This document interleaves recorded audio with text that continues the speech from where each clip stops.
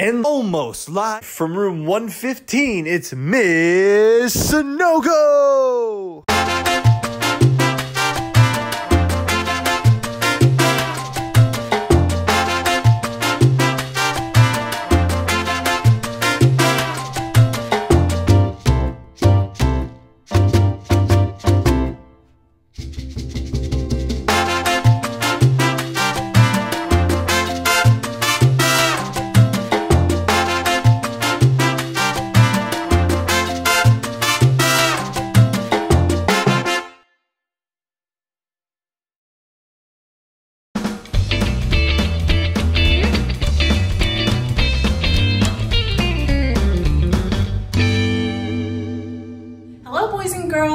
Today we're going to do a read aloud, and the book is called The Cool Bean by Jory John and Pete Oswald. The Cool Bean. Watch out! Here come the cool beans. The cool beans. Oh yeah, check out how they move. Look at the way they swagger. Notice their sunglasses. Yow! The cool beans are known all over school, from house to house, across town, beyond county lines. In the olden days, last year, we were all one big pot of beans. We were a mixed bag, but somehow it worked. Yep, those were the good old days. And then we stopped seeing each other as much. That's just how it is sometimes. You spend less time together, even though you're not totally sure why. I watched as the beans I knew so well, the beans from my own pod, became the cool beans. Oh, they were so cool. One of them could play the guitar cool. One of them could draw the best superheroes. Cool. One of them could jump higher than any bean I'd ever known. Ooh. Me? Well, I mostly stayed the same. Sure, I made some small changes. I wore sunglasses. Too big. I slicked my hair back. Too slick. I strutted around. Ow. I swaggered. Oof. I was still picked last for everything. My clothes never seemed to fit. I snorted when I laughed. Honk. I walked into stuff. I was an uncool bean for sure. I started thinking of myself as just a common being with no special skills. I couldn't compete, so I didn't even try. I'd never be a cool bean. It seemed like there were two types of beans in the world. They were the cool beans and the beans like me. The days all blended together. I lived my life and things were just okay. I took tests and ate lunches and mostly kept to myself. The cool beans continued being cool. I mean, sure, I missed them a bit, but it's not like I was going to say anything. I felt like all that coolness had gotten in the way of our friendship. And that's how it went until one day. I was in the cafeteria. I dropped my lunch on my loafers. Oh no, not again. But then something sort of miraculous happened. Out of nowhere, one of the cool beans helped me clean it up. He didn't even say anything. He just gave me a nod. That was it. Later, I was out on the playground. I tripped and scraped my knee and maybe cried a little bit, and everybody saw it. Another one of the cool beans came to my side and, without a word, dusted me off. That afternoon, I was sitting in class. I wasn't really paying attention. I didn't notice, but our teacher had called on me. Everybody stared. I sat there in silence. Nobody said anything. And then everybody just laughed at me. That was it. After today, I was officially a has-been. But then one of the cool kids stood up and came over to me. Everybody watched. She leaned in close and whispered, "Hey, the teacher asked you to read from page 32. Then she gave me a quick wink and went back to her seat. It was a small gesture, sure, but it was also everything. I walked home with a goofy smile on my face. I smiled all the way through dinner. That day made all the difference. It was a day that could have been really bad if not for the kindness of a few cool beans. It gave me a shred of confidence.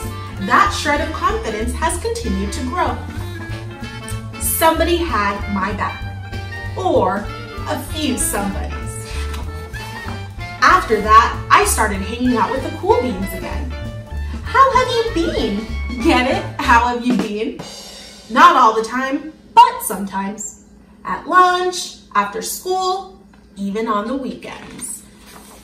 Throughout all of this, I realized that it's not about how you look or any of that other silly stuff. It's about a wink or a nod or a smile at just the right moment.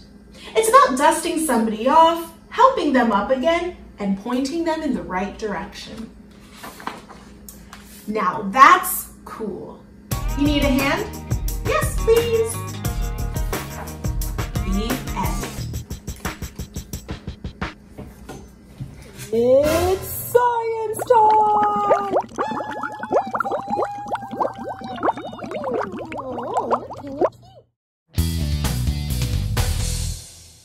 Hey there. Remember when we studied states of matter? Solids, liquids, and gases? All that good stuff? Well, you're all experts on that. But how closely have we really looked at liquids? Are all liquids the same?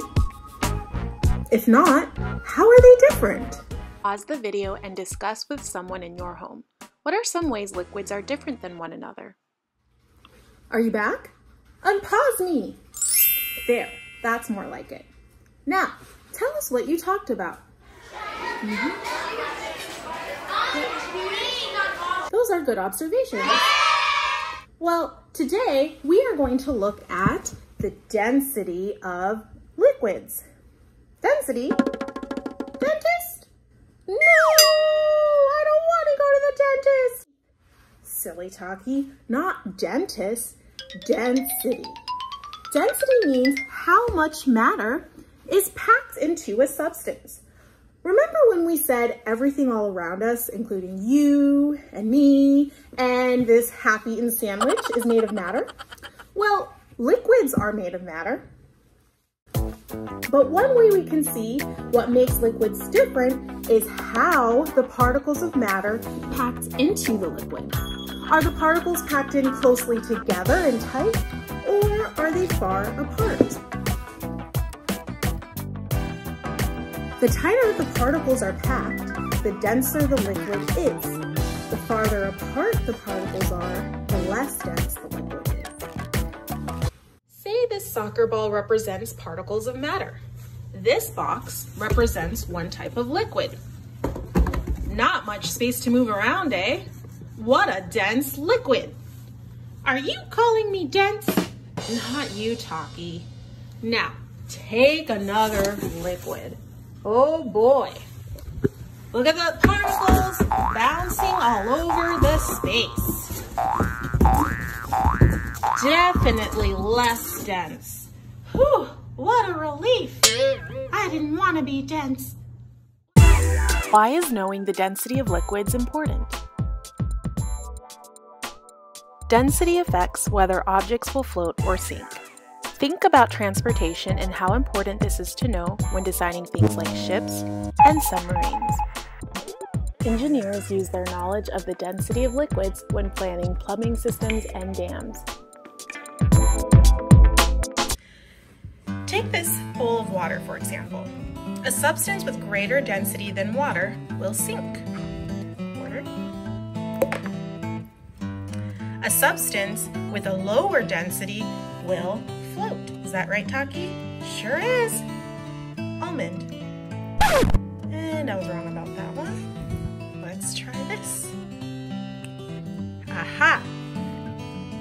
There we go. So how can we compare the densities of different liquids? That's what we're gonna find out right now.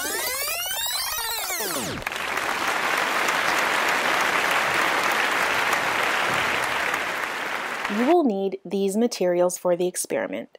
Before you start ransacking your house for these items, make sure you ask an adult for help and for permission. Abracadabra. Measure about 1/3 a cup of each ingredient and place them in separate containers. I am going to slowly pour in these 6 ingredients into this glass container. This way I can compare the different densities of each liquid. You can choose to add food coloring drops to the water, corn syrup, dish soap, and rubbing alcohol containers. This way you can easily see the differences in the liquids in the container. It's Talkie Hypothesis time! Write down your hypothesis. Which liquid do you think will be the most dense? Which liquid do you think is the least dense?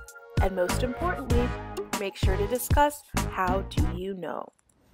Okay, so we are ready to start. First things first, make sure you have all the ingredients that you need. Hopefully you ask permission from your family before taking things.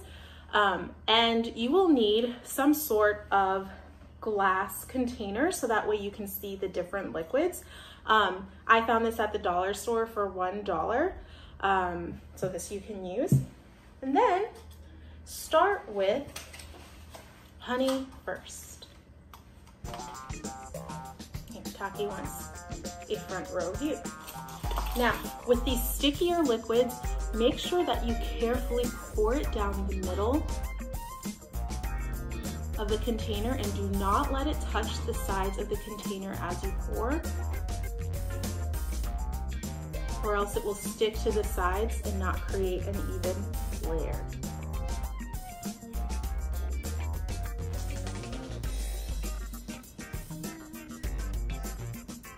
Okay, that's honey. Next, pour in your corn syrup. Making sure that this is settled first before I start on the second. Again, taking care to pour carefully in the middle.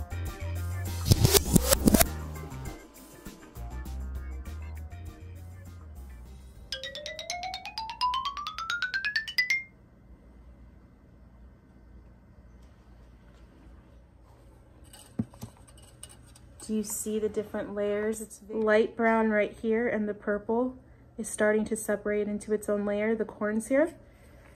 Well, I'm gonna give it a little bit more time before I add the third layer, which is maple syrup.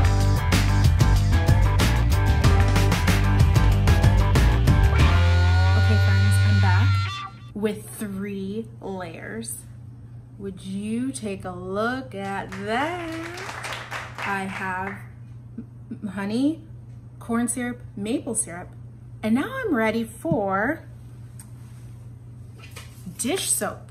Now that we're done with some of these thicker liquids, we're going to actually start pouring not from the cups themselves, but using a squeeze bottle. And the reason being is when we put it into the container, it needs to go down the sides of the container, because if we put it down into the middle, it's just going to disturb the rest of the liquids without fully settling. The more runnier liquids. Now, if you don't have a squeeze bottle, you should actually probably use a turkey baster. Okay, so squeeze bottle, dish soap, and I'm gonna put you down again. I don't have enough hands. Maybe you guys can invent something to give me more hands. Okay. I'm nervous.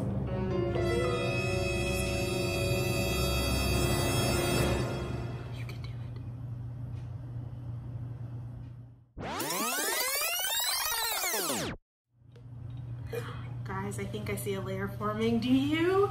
Oh my gosh, so cool.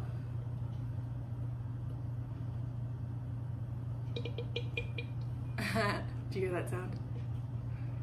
It's alive.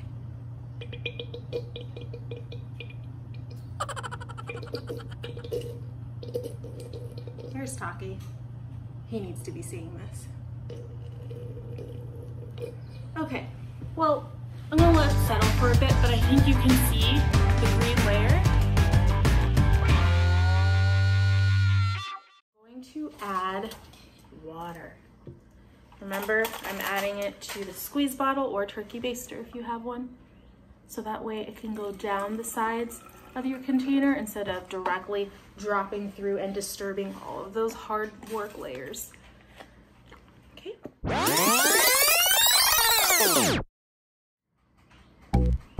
Okay, see what we got. Guys, how cool is this? 1, 2, 3, 4, 5 layers! On to the next. Vegetable oil. Down you go. And rinse this out.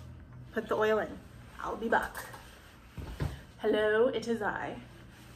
Ready to put in the vegetable oil into our squeeze bottle.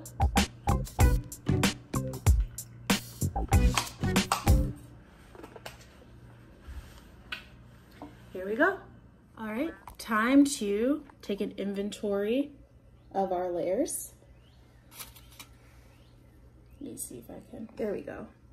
Layer 1 is honey, layer 2 is corn syrup, layer 3 is maple syrup, 4 is dish soap, which is the green liquid, water, and then vegetable oil. For our last magic trick for today, we will add rubbing alcohol. If you do not have rubbing alcohol, or if your family does not want you to use it, you may also use mouthwash.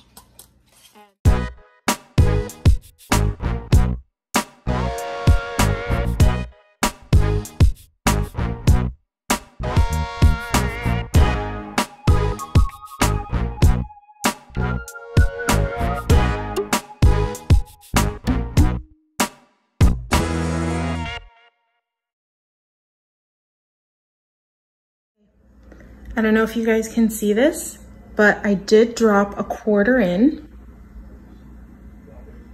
And as you can see, it is at the very bottom of all 7 layers, which means to me that this quarter is denser than the other liquids.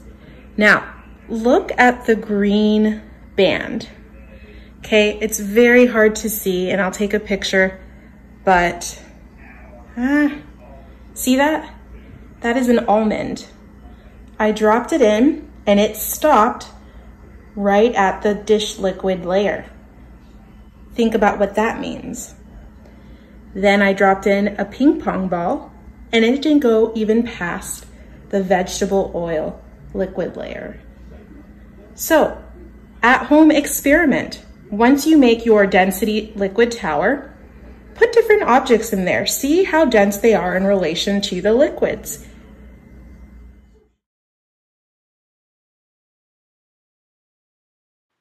Here are some examples of other common household liquids that you could use in your experiment. Do you have a science experiment idea that you want featured on our show? Send me an email including any videos or pictures of your experiment. Remember, ask an adult for permission first and for help.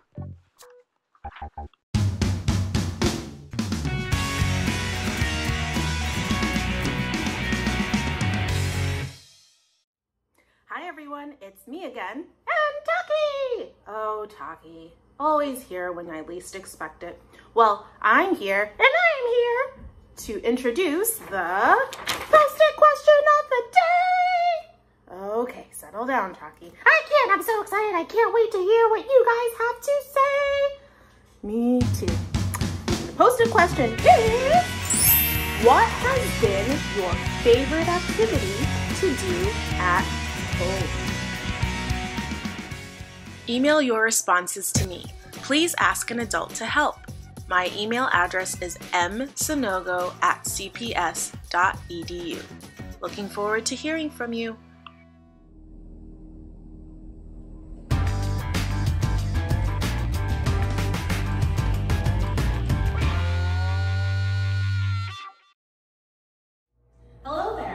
Today I'm going to teach you the cat-cow pose. Meow. This exercise is great for breathing and helps us focus our minds. It also helps remove any tension in our back as we lengthen and stretch our spine. Ah, that tickles! Okay, so the first one is cow pose. What you need to do is set your palms on the ground, make sort of a table, so that way when someone puts something on your back,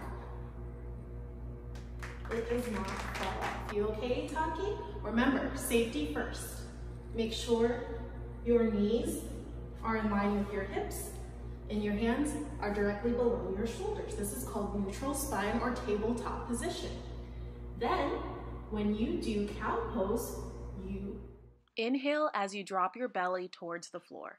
Lift your chin and gaze up toward the ceiling.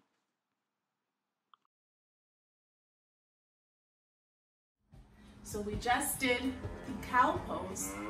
Next, go back to neutral or tabletop position. This time, I want you to pretend you're a cat. Meow. As you exhale, draw your belly to your spine and round your back toward the ceiling, like a cat stretching its back. Exactly like this. Hold for a few seconds and then release. So you can float your way up to cow and back to cat. Meow. As many times as you want to. Just make sure that you are breathing evenly. Breathe in deep. Exhale as you go back. Make sure you're breathing and feel your spine start to lengthen. Do you have a workout of the week that you want featured on our show? Record a video of your workout. Remember to ask an adult for permission first and for help. Looking forward to working out with you.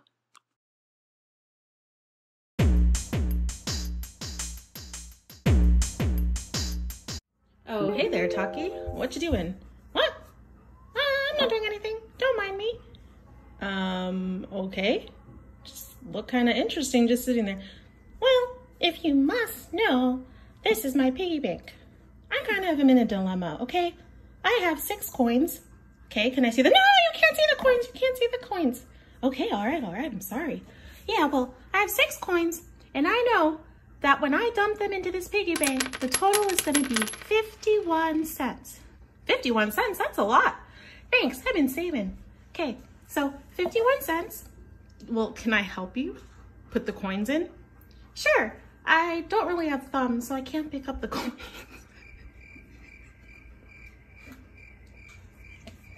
All right, let me help you. Here we go. 1. Make sure they don't see the coins. Okay. 2, 3, 4, 5, 6. Whew, what a relief. So, again, 6 coins equals 51 cents in my piggy bank. Children, I need your help. Please tell me the value of each of the coins in my piggy bank that equals 51 cents. And, as an extra challenge, is there more than one way to solve the problem?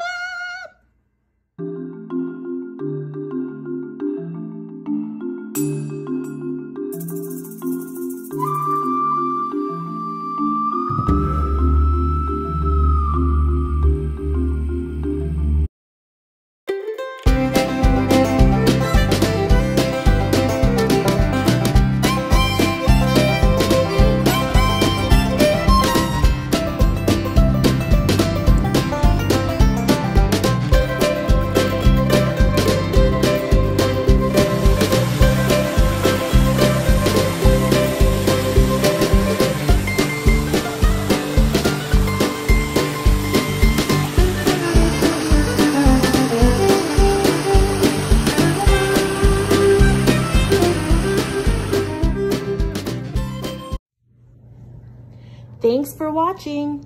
Love, Miss Sanogo. And Taki!